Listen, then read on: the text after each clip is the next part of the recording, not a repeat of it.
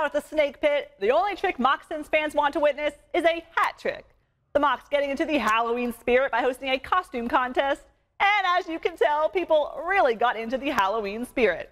Fans hoping the fun, though, translates onto the ice as the Moccasins welcome back the Rock Lobsters. Mocs hoping to treat the fans to their second win of the season. Rock Lobsters, though, a tough test, took the first two matchups earlier in the year. Coming off the face-off, Athens wins it, but check out this save. Nice job by the goalie. The Mocs would try to get some momentum going, couple shots on net, but they just could not find the back of it.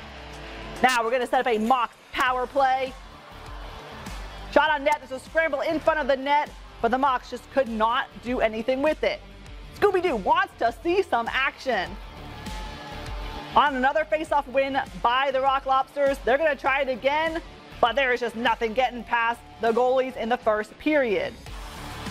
Here we go now on a breakaway by Declan Conway. He gets the shot on net, but doesn't come up with it. He would add a goal, though, in the second period.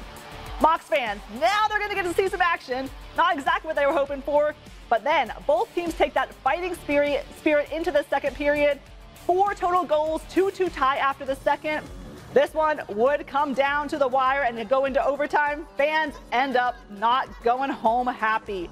The Rock Lobsters keep the sweep of the Mocs going in the season.